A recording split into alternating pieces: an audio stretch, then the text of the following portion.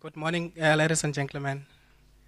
Uh, as an environmental educator or a community engagement facilitator, you would notice that I've got about only 5 slides. And, that's the nature of my work because, particularly in such gatherings, these gatherings are very, very important for people like myself because, the issues that we deal with, particularly from the community's point of view, sometimes we have a lot of sensitive environmental issues of which you might be in a situation where you really don't know where you are heading.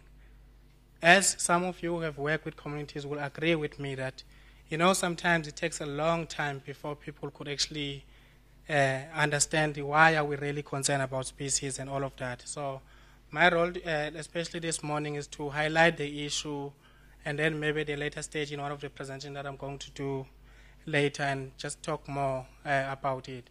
But the title of my presentation, as you can see, is Sport Hunting with Dogs. But I must say that I'm not an expert when it comes to sport hunting.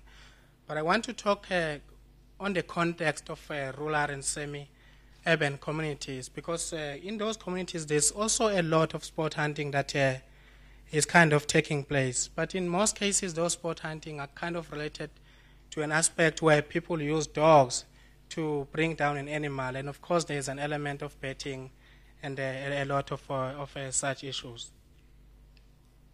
Okay, and then my definition of sport hunting in this context, is that it's an ancient practice which involved the use of dog to bring an animal down. This has been happening for as long as I can remember. I remember a time when I was also a young man growing up. There was a lot of these in the community where I lived in, where dogs were used to bring down animals. And of course, there was an element of betting, be it maybe the use of like goats as a betting prize and things like those, and also in other type of hunting as well. Because the betting, we must understand that is not only on an aspect of bringing an animal down. Sometimes it does happen where people bet, particularly in terms of the dog that is brave to be able to put down those animals that are dangerous. Things like your otters, things like your porcupines.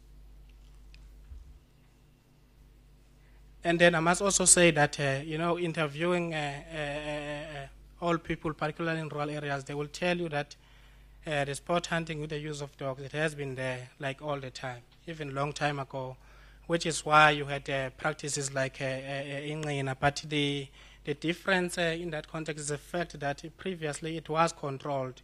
So people were not permitted to kind of go and hunt as they please. It was controlled. And of course, as I said earlier, that gambling was there, although it wasn't money at the time, but there was an element of gambling.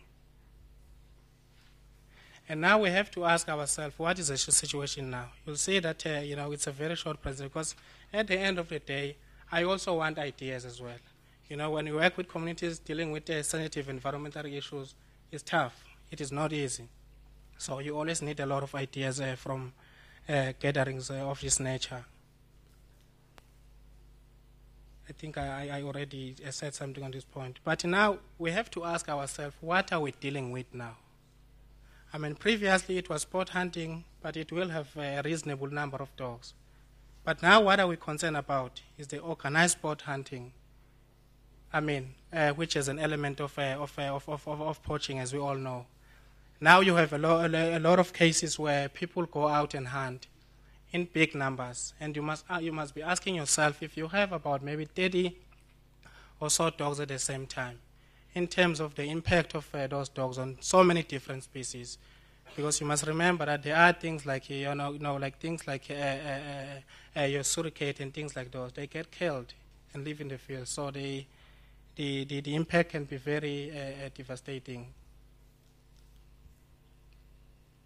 And then again, I always emphasize this point all the time, that when you talk about the issue of sport hunting using dogs either to bring the animal down, is not I don't see it as a black and white thing, because we must also take into account that we also have a lot of breeders, of which in most cases, some of them are white people, so they do feed this element of sport hunting with the use of dogs one way or another. So this is just one issue which affects all of us.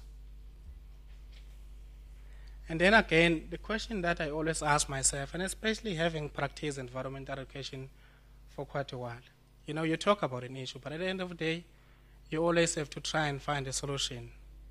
In most cases, when we talk about these issues, we are quick to say we need to improve law enforcement. Yes, that is true, but law enforcement alone cannot address some of these issues.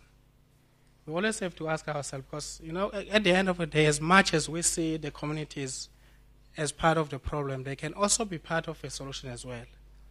So therefore, we always have to ask ourselves, have we done enough to be able to engage these communities?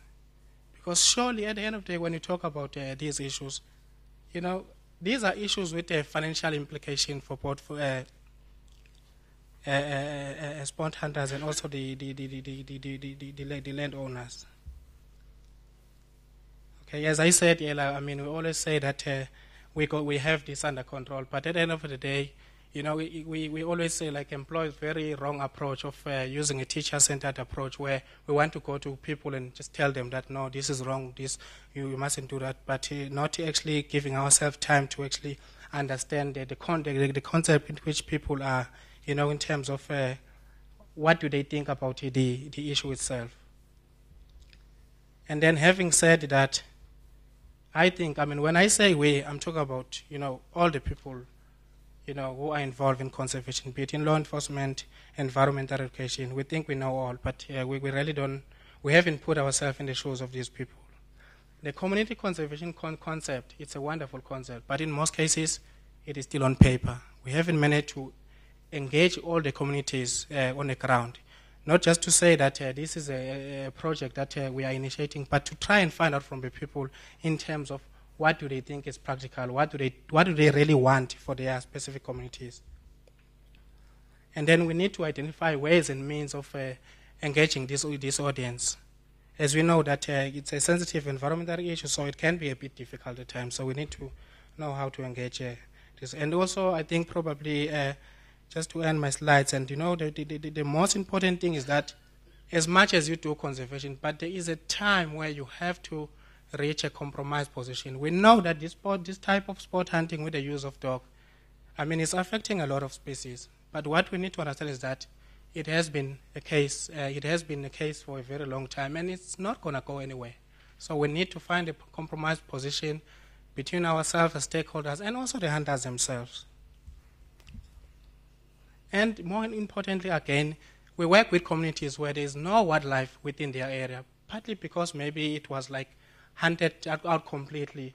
At times, we need to put ourselves in the shoes. If it means joining the community members to go into the communal land and do hunting, of which you wouldn't be able to find animals, but then it presents you with an opportunity to begin to ask questions as to why do you think there are few animals, within an area where you live? What do you think needs to be done? Because the fact of the matter is that people go to private lands and dog get shots and so many things. So therefore, this issue has got a financial implication for people on the ground and also for the landowner. So, yeah, so basically, this is the end of my slide. But, the whole idea at the end of the day was just to highlight an issue, that this is an issue.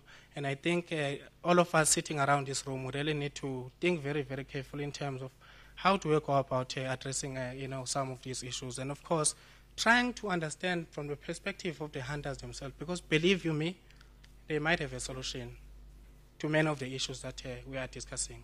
But it's just that we haven't managed to engage them appropriately to be able to facilitate that process. Thank you. Thank you, Samson. We've got a minute or two to spare here. Samson, you did very well on your time. Is there any question? Let's take a question for Samson.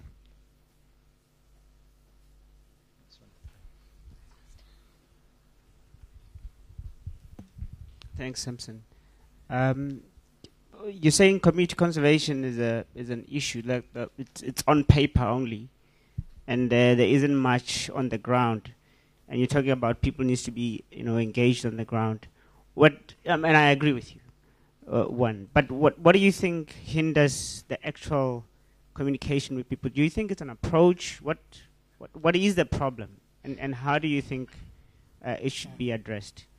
Yeah, you know, to be quite honest, I must say that there are people who are doing very well. I think a case in point is the situation here in KwaZulu-Natal. But talking about, you know, the things that I think hinder, you know, success on that regard, I think it has to do with the way in which we approach our communities. I don't think we take enough time to really understand the structures or the dynamics within the community. And by this, I'm trying to say that, you know, you can't really implement community conservation where you're only working with a certain section of the community at the end of the day and ending up with a situation where the majority of the people are kind of saying we don't know anything about what is happening there. So you really need to have an approach where everybody within the community is able to have an input in terms of what do they think need to happen into that community and how will those things happen and all of that. I think it has to do with an approach. But having said that, there are some people who are doing wonderful work, but I don't think we've really done enough to actually engage all the communities. It's the same thing with the issue of poaching and all of that. The hunters themselves, we have to engage them. We haven't done that.